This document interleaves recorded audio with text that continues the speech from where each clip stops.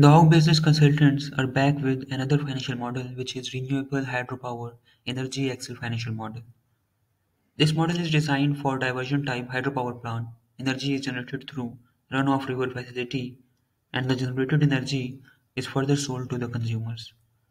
The table of content includes the input sheet, revenue analysis, financial statements, and other financial metrics. It also includes a dashboard for the visual representation of the financial performance.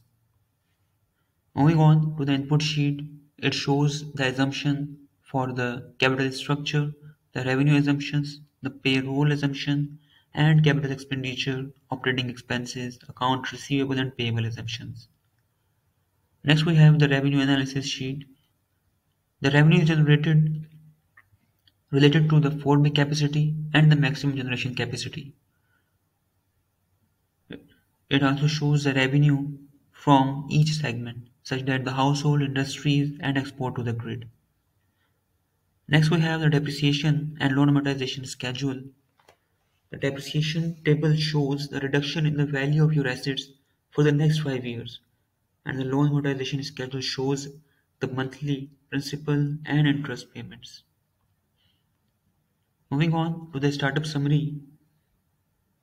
The startup summary is the estimation of how much investment is required for the first year of the business. It also consists the graphical representation of total cost and utilization of funds. Next, we have the monthly and yearly statement of profit and loss. It includes the gross profit, EBITDA, and the net profit before and after taxes. Moving on to the statement of cash flows, it shows the cash flows generated from operating activities, investing activities, and financing activities. Next, we have the statement of financial position. It shows total assets, equity, and liabilities for the year ended. Moving on to the break-even analysis, it is the point at which the cost and income of your business are equal. The model shows a break-even with respect to the sales amount as well as the number of energy units sold. Moving on to the project evaluation, it shows the calculation of WACC and the valuation of the company at year zero.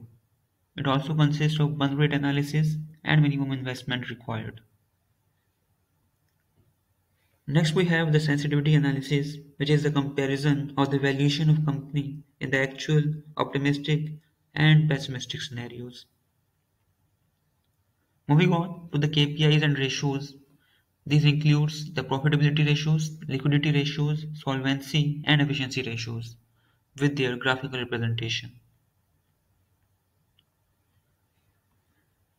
In the last, we have the dashboard, which shows the most relevant financial graphical representation of the model and depicts the key financial metrics for the better understanding of the performance measures. Thanks for watching.